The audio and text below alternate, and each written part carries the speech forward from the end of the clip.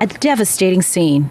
I was trying to run through the yellow tape to her. I just couldn't believe what I heard over the phone. Sadness and shock running through the South LA community following a fatal hit-and-run accident along Broadway and 88th Street that killed this beloved community activist.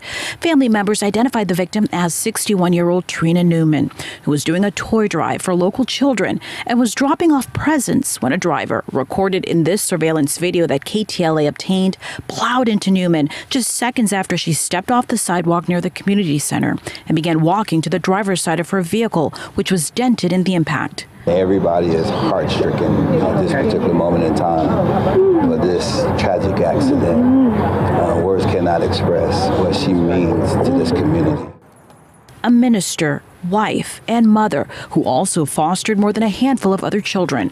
Her daughter overcome with grief that a person who dedicated her life to helping others would lose it in such a violent and cold way. She helped everybody. Like, she gave back to the community every way she can, you know?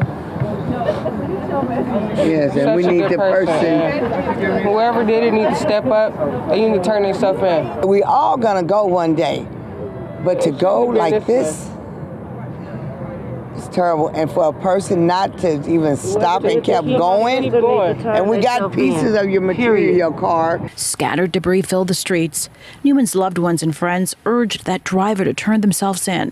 They hope the many security cameras lining this neighborhood captured the assailant or possibly their license plate number.